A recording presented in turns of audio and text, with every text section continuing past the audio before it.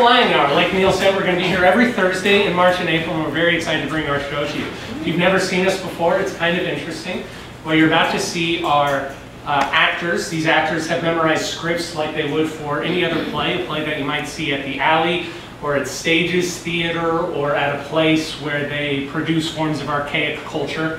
They have memorized these scenes and they have prepared them like they would for any other type of play they would do. However, they're going to be joined on stage by improvisers who don't know anything about the play that they're doing, anything about the script or the character they're playing, much like you don't know anything about the play that you're about to see, because the death of American theater is all of our faults. That's just that.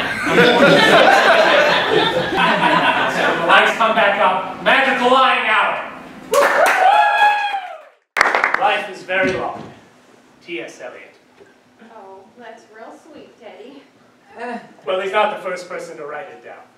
Okay, well. Certainly not the first person to say it, you know, to think it, to feel it. Okay. I guess this is your roundabout way of saying happy birthday to your grandma. But the four-eyed prick was a genius, so whenever you say it, you gotta say his name after it. Okay. Life is very long. Yep. T.S. Eliot. Okay. If you're lucky, you know, you get to enjoy these beautiful days. Goddamn right! Okay. I'm sensing a lot of hostility. I feel like maybe you want to tell me something, or maybe not tell me anything at all, depending on what mood you're in and what you're going to say next. He should know.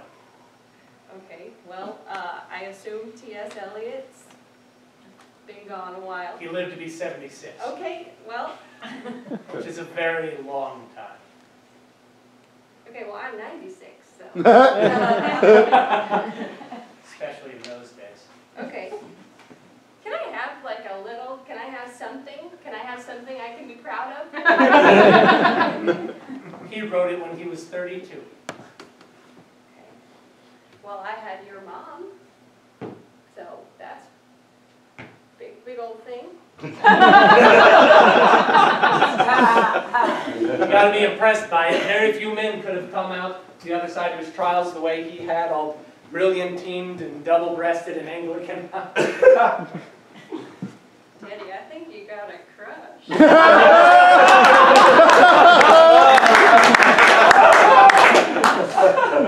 Just the way you're talking about him, you know, with the spiffy words and talking about his looks and his shiny and the Anglicans. It's not hard to imagine.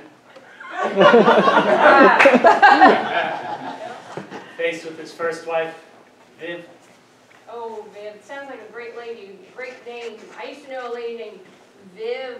She did my hair. And she's also dead. God knows. Well, yeah.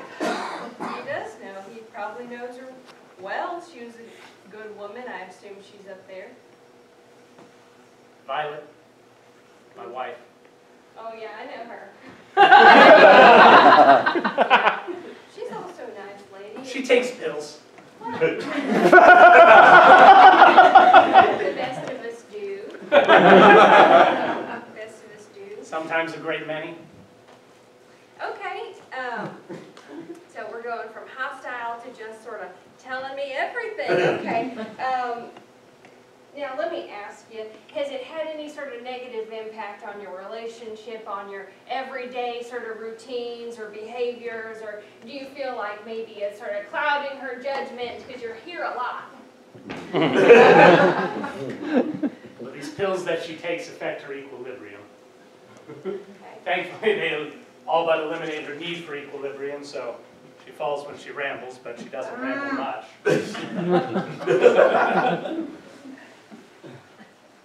Why don't you help her?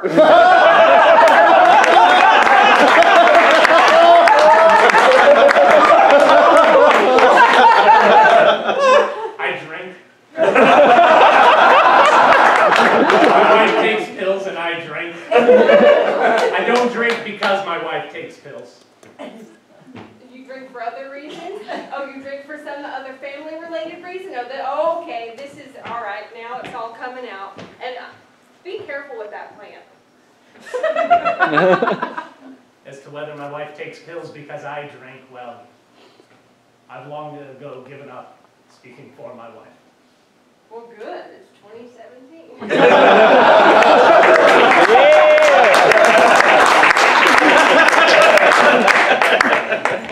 Reasons why we do it are any more inconsequential. The facts are these: my wife takes pills, and I drink, and that has, over time, made difficult the running of a traditional American home. Eddie, there is no traditional American. Paying of bills. Okay, I see what you're saying there. Purchase of goods. Yeah. Cleaning of cars. Okay, And carpets. those are chores. Scrappers. Those are chores, okay? Those are things that you have to do to take care of a home, but it doesn't make a home. Doing those things doesn't make your family, okay? Think about it. You can pay somebody to clean all those things. You can't pay somebody to be your family. I know.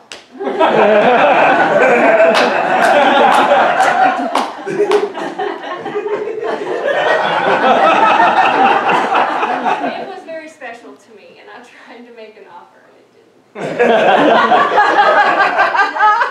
Rather than again vow abstinence and cross my fingers in the queasy hope that I'll right this ship and be okay, I've decided to turn my life over to a higher power and join the hiring class.